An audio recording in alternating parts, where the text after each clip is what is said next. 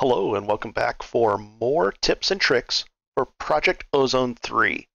Today we're going to be focusing on the basic early production, which will lead right up to Ender Lilies, which you plant on Endstone, and it'll produce basically an Ender Pearl farm, which you need a lot of Ender Pearls, and I like going this route.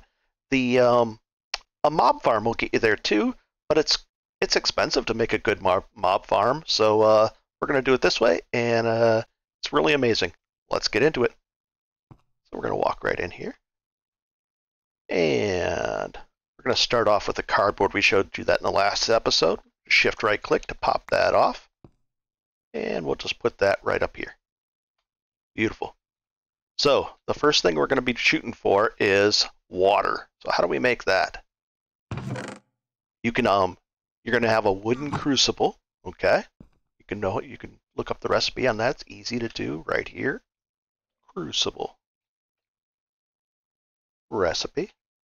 You can just make that. Easy to do. Wood sticks, you've got all that. So we're going to make, you're going to have some glass to start out, the glass bottles.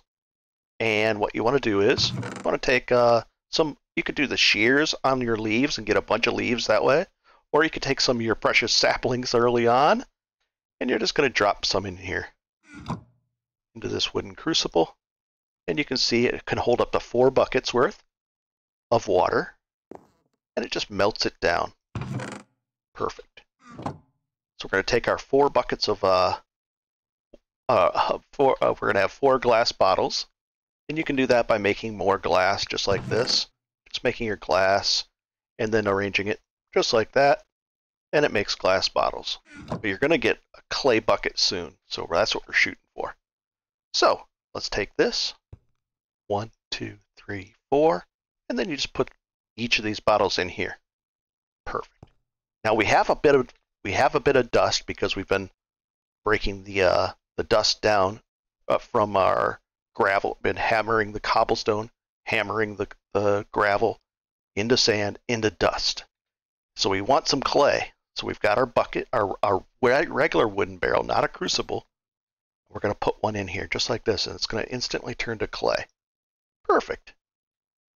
We'll put this up here for a second, just to give us some extra room in our inventory. There we go. So now we have some clay, and that's right up here. Dust into clay, clay into clay balls. Well, how do we make the clay balls? That's easy to do. You're going to make just enough of it, and it turns it into 4. Perfect. So now we come down here, and we want to make 2 things to begin with. First, we're going to make these unfired buckets, these unfired clay buckets, just like that. So we're going to make that. We'll just make 1 for now. And we're going to pop that in a furnace. It'll cook up, and I'll show you how to do this little automation thing. It's really nice to do that early on so you don't have to sit there and tend to your furnaces. And sure enough, we get a bucket. Now we don't have to use these. Otherwise it's 1, 2, 3, 4, and then you go back. It's not fun. So there we go. Now we have a bucket. So we'll just pull this out, pull a bucket of water, put it in there. Much faster. I love it. So we're in good shape. We've got our bucket. Now let's shoot for our next thing. We want to make some porcelain. So how do we do that? Clay and bone meal. Bone meal is kind of precious, so let's do that. Clay. 1, 2, 3. We'll do 16. How about that? Chicken or something over there? So we've got 16 porcelain. You're going to need more for your porcelain smeltery anyway. So we arrange it like that. And now we have an unfired crucible. Beautiful. We can pop these things back in here now. All right. So unfired crucible, fire it up. Don't forget this step. We'll also get rid of our bottles. Okay. So it's fired away. There it is. We'll take it right out of there. So now we've got our unfired, now we have a fired crucible. This is really important. You come over here and you dig down one little, and you put a torch underneath it. So it's like this, and then you put a torch underneath it, just like that. Looks good. So we have that going, but what does that do? Well, we come over here, and you have cobblestone. What you want to do is you want to make a bunch of these, because you're going to be filling them up. 4 cobblestone makes 1 bucket of lava. And these take a long time to melt down. Look at this. It's melting, melting, melting. So you're going to be melting all these down. We don't want this one here. Just like that. So now you've got lava production. Pretty fast lava production already. Beautiful. So that's how you make those. Into the clay bucket. Crucible fired. Beautiful thing. Because you're going to want to make a bucket of lava with a bucket of water. I'll explain why in a second here. Let's get rid of this stuff just to clean the inventory up a little bit. There we go. Much better. So, if you want to automate this, and we can, let's automate this little setup here. And we'll get the chests. So you don't have to sit there and put each one in or automate this. What you do is you put a chest right below here, same as this one, and then you're going to point a hopper right at the chest and push shift, hold down shift, and right click the hopper into the chest. Now it'll pull any items out, but it won't pull the water out. And the same thing over here, it's pulling it out. And let's say you had a bunch of cobblestone that you wanted to melt down. So you can just put a bunch up here, stacks of it. It'll drop it down automatically, cook it up, and it turns it into nice stone, and then you can turn it into these bricks. So let's do that. Then we're going to put one on top, and we'll put a chest up. Oh, not that. We'll put a chest right up here, and now we can do something like this. We've got a bunch of dust. We'll put the dust up there. It drops down. Now I can do this. And I can just sit there as long as I have enough water, go right back and forth, and get that beautiful thing. And let's take care of that. So now we've automated that step. Let's take one more bucket, and we're going to get a bucket of water. We'll just let that melt down. There we go. So now we've got the lava cooking away. We have water. What we're going to be shooting for is a bucket of lava and a bucket of water. Oops, a bucket of lava. A bucket of... Don't dump your lava on the wooden floor. It'll be terrible. It'll start a horrible fire. Let's see, do we have enough? Yep. So now we have a bucket of water and a bucket of lava, because we're going to shoot for this thing right here. Cobblestone generator. Let's find out how to do this. So easy stuff. You can follow along, rewind, and it'll get you to this point very quickly. How do we make this? Right here. One clay bucket of lava, one of that, just some cobblestone and a piece of glass gets you this beautiful thing. Now this will enable you, if you put this down, put a chest right on top of it. Look at this. Now you don't have to punch the ground anymore. So we're already way ahead of the game. Beautiful thing. And we're going to move that over there. That there. We'll just put these away. Just like that. So now we have cobblestone. And what you could do is put some cobblestone in the generator right up on top of one of these, maybe even with a chest up there, and really start filling this in, and now this thing will be generating. And there's still the one problem. How do you get it out of there? So for right now, you'll still be using it. You'll just have 4 buckets and kind of have it stored there. Then once you get into a way to move hot liquids out of stuff, maybe with the thermal, maybe with these right here, these hardened fluid ducts, they can pull lava out of there. There might be some other things as well. But we're in good shape. You'd have a long line of these. And one of the things you might want to start off with is, because this is a 1x, that's going to 1x it. But if you put a bucket of lava down there, just right here, and let's and see how it uses up your clay bucket. That's not, it's not ideal, but that's what it is. And then you just block that off, and now it's safe. But then make sure you're not building with wood, because you don't want to start your whole base on fire. So now we've got to this point, we've got a bunch of lava cooking, and I would make, I don't know, just like that. What happened there? That's scary. Shouldn't have done that. So I would make about 8 of these, because you're going to need a bunch of lava. And this is the next step. This is a beautiful thing too. Let's take some of these, and let's go get more of our buckets that we've already made. And we've automated this, which is nice. So if I can do it, if I haven't had this automated yet, I could just go like this. We've got a stone barrel. And now the stone barrel is kind of neat as well. Don't confuse it with the other stuff. Not barrel. There we go. Right here, this one. The recipes for this are kind of neat. If you put lava in here with a water block above it, you can get obsidian really quickly. You can you put some mycelium, you can make that, and get witch water, which gets you some really amazing stuff. And you can do all this as well. You can get netherrack this way. So the same way as I'm getting endstone, you can get netherrack by putting the redstone in here. We're going to do the endstone. That's what we're shooting for. So let's do this. Here it is. I'm ready to go. It's pointing in there.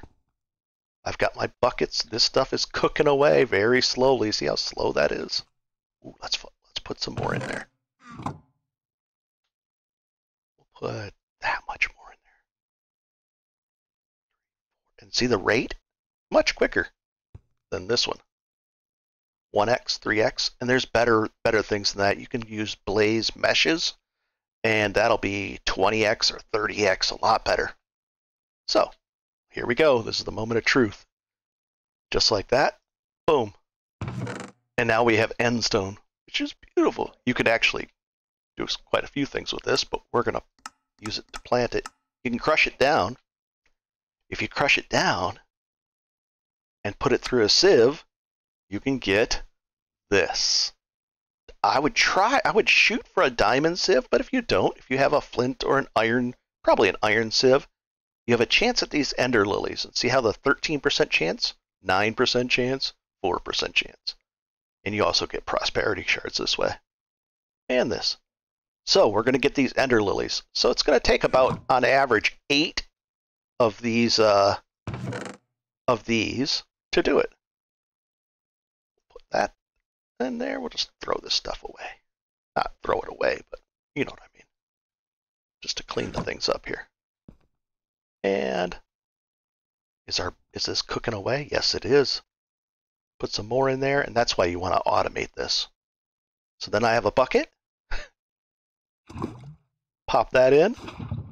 Pop this in. And I've got another piece. You can just put these up here. Grab a bucket. And you want to get to an iron bucket as soon as possible. Now. And it's automated. Bump, bump. You can just do it just like that. You get a bunch of endstone, which you crush down. So then we come over to here, and we want ender lilies. Now these don't have to be next to water, and you can plant them in the light as well. They grow away. So ender lilies. Just like that, we know how to get them by sieving the crushed endstone.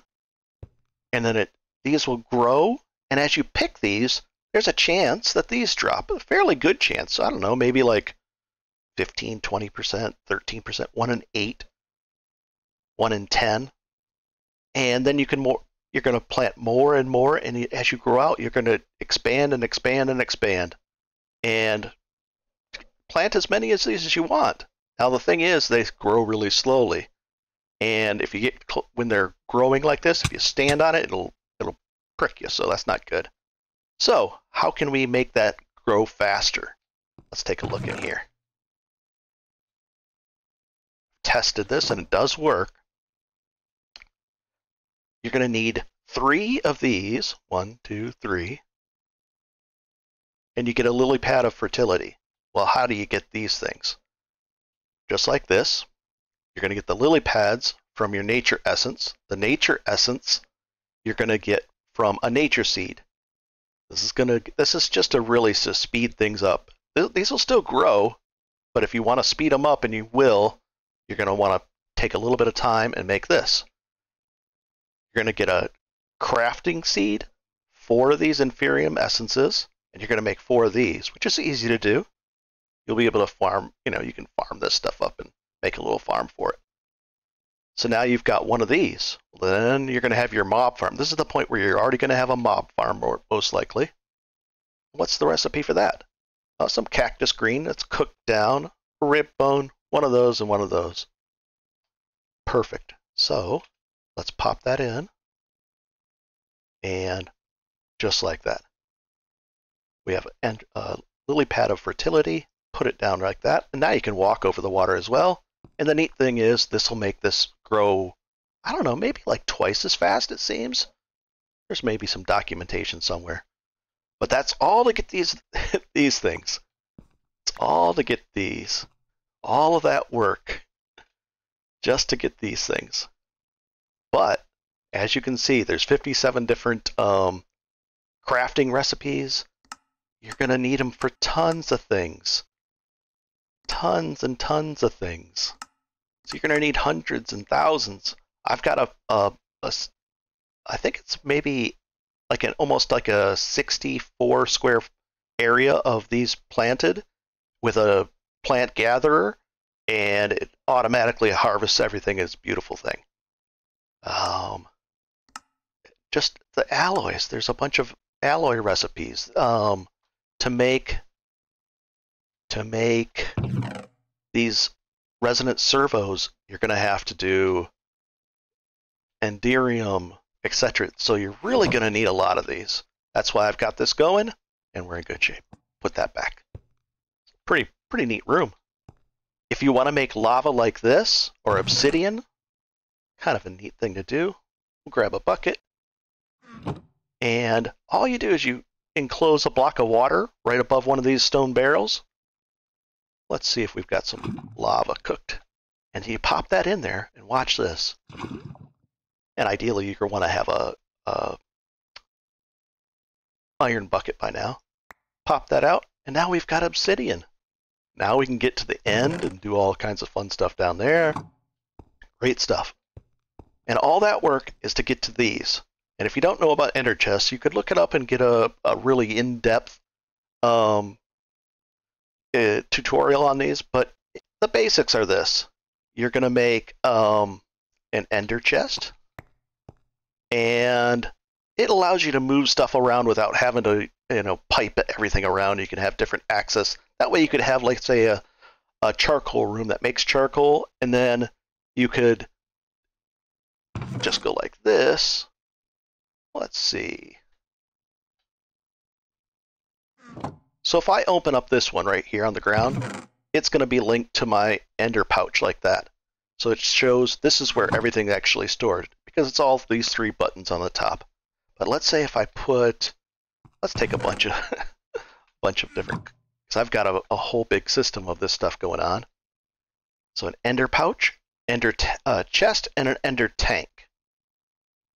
Let's say I put just red on that one. This one looks like it's part of my, I've pulverized down the ores, which doubles the results there. So that's part of that system. Well, let's say I wanted to have my, and you notice how when I'm opening this, it's not connected anymore, because that's red, white, white. These are all whites. But when I open up my bag, it's still connected to that one. Well, let's see if I can change my bag to open up this one. If I hold down Shift and right click, if you look there on the bottom, now it's red. My bag is coated red, white, white. If I open it up, it opens up that one now. And to turn it back, I just shift right click on there. Perfect. Well, let's turn this back to that, just in case. So we got those. Same thing up here. I coated my lava with 3 orange, and that'll be that. You could do like a water system, so that, you know, you could, if you wanted infinite water on demand and not have to put a sink there, you just pump a sink into one of these. You could put like maybe 3 blues, and that'll be water. 1, 2, and watch this. It'll turn into lava. That's part of my system of lava. We're in good shape. The ender pouch has been explained. The reason why you carry it around has been explained. That way I have access to all of this stuff. You're not running back and forth between your building crafting area. Ender pearls are extremely important for the elevators, just to be able to jump up and down and not have to build way out, and just to build another platform. Just jump up, and now I've built up here. See how I'm building up and up and up? Because I've built a bunch of these elevators, stacks and stacks and stacks of each floor. It's just a beautiful thing. Looks good. So we've gone over quite a bit. Wooden crucible for the water. Clay, put water in there. You get your clay. Fire them off, the porcelain things. Fire them off and get the item crucible. The clay buckets. You're going to want to go to an iron bucket as soon as possible, but those are a little bit more intense. Bucket. Right here. Oh. Recipe. You're going to need the iron plates, and to get that, you're going to need a casting table with, you could do this kind of casting, and you're going to mold in a porcelain crucible type thing and make a cast to get, you can do a bucket cast, but you can also just get a plate cast like that. And then you'll have steel buckets, and you won't have to make so many buckets. Go into here, we've got our, this is amazing, a cobblestone generator already, and you're going to have a line of these things going with lava underneath each one, and you'll be putting a bunch of hoppers on there until you get to the point where you can get maybe like a servo with recipe like this, something like this. You'll get a servo, and then I might have did that a little too quickly. The servos are connected to, from thermodynamics, easy to make. We're going to go like this. You're going to get, this is a little tricky, hardened fluid ducts, lead, and Invar. Now Invar is crushed, just like this. Invar blend, iron, and that. And how you can make that, you can make this crushed stuff in a quartz grindstone. And that way you can just get a little bit enough to start doing this and automating the fluid, so you don't have to, or the movement of the items, and then the drawing out with the hot fluids out of the bottom or out of the back, because the bottom's going to have the heat source. We've got obsidian today. This is a lot. We've gone over a lot. You could do redstone in here and get and then glowstone and get Ender lilies, ender pearls, all of this. So if you guys have any questions, please ask below. But I think this is a really, really good setup. Shows you how to automate the basic stuff so you don't have to tend to things. You're going to be in really good shape. If you have any questions, let me know. And if you like this kind of stuff, go ahead and subscribe. That way it'll show you the next hints and tips. And you can watch along as I play along through these different packs and different games. Have a good one and enjoy. This is kind of neat. Neat little setup, a little tutorial setup in here. Beautiful thing. Automated. I love getting everything automated.